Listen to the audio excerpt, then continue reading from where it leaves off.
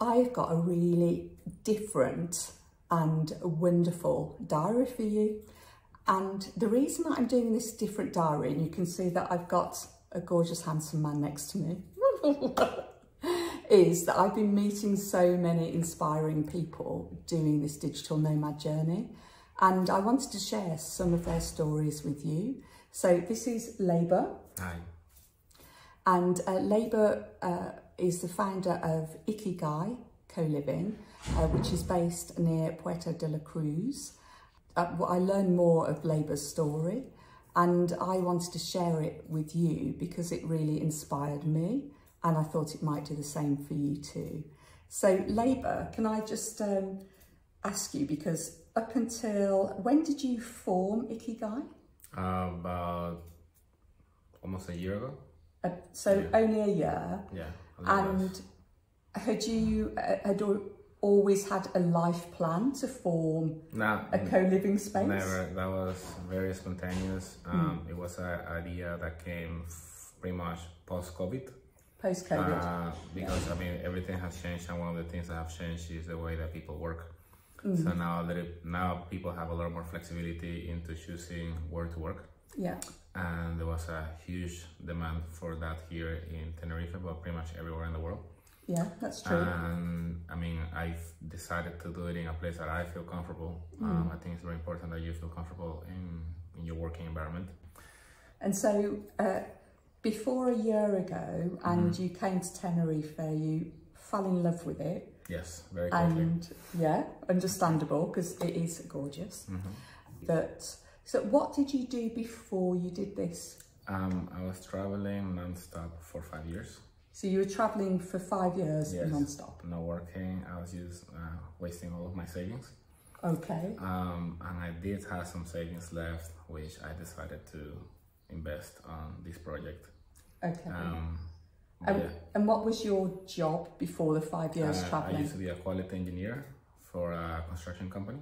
So quality engineer for a construction company. And was it quite a big company? Huge company, yeah.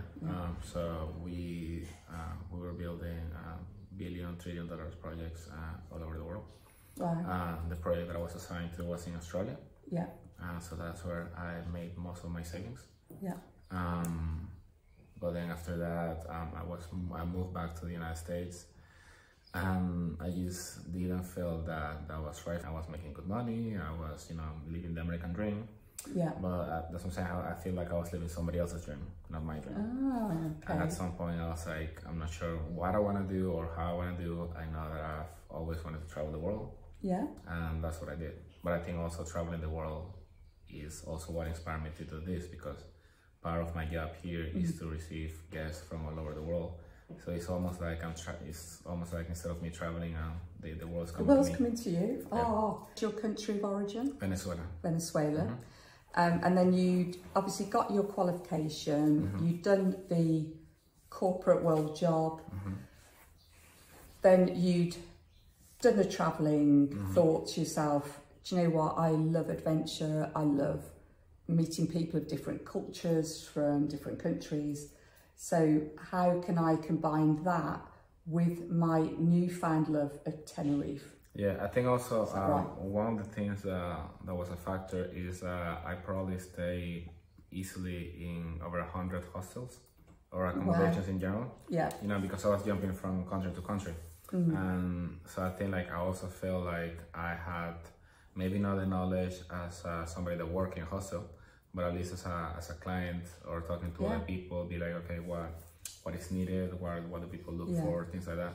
So even though this is not a hostel, it still shares a lot of the common things that a hostel will have, which is community living. In a way, you had the ideal user experience before starting this, because you'd stayed in so many places and had that. The thing I did with this co-living, but at least with mine, is that I kind of design every space as if it were my own. Yeah. So for example, the mattresses or the furniture or anything that is here in the house is if I will use it. So I will comfortably sleep in the room that I assigned to you. Yeah. Because that's just the way I like it. You know what I mean? So I try not to compromise on Oh, and I can vouch because obviously I have stayed at Ikigai. It's very comfortable and the linen is lovely and everything like that. So what's really impressed me when I heard your story is that you clearly knew what you didn't want, which was the corporate life. And you were then open to travelling and exploring and experimenting. And then when you got to Tenerife and with the co-live experience and the demand created by the pandemic, you immediately thought, this is my dream and my vision, and you grabbed it. Yeah. I think I'm very impulsive, which it might be a good thing, but it can also be a bad thing. Someone said that to me once. Okay. Someone said to me that I'm impulsive, and I said I prefer decisive. That works too. Yeah. But yeah, I mean, I'm very used to taking leaps of faith. I mean, I did it when I quit my job as well. Like, I remember the words of my boss saying, like, that's the worst decision of your life. The worst decision of your life? Yeah, for sure.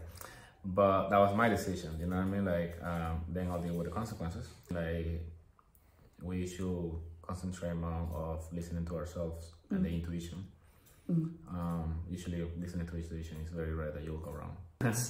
I just want to thank you for taking time to have a chat. I'm just going to show the outside, the view that I've really been enjoying while being here. Is that all right with you? Yeah, sure. I'll open the window so that you can... So I joked to a friend the other day that I hadn't realised that I wanted a banana plantation for an office view until I had one. Well, until I had one. Pretty spectacular location. So let's just get us both in view and bye from San Nicolas. See ya.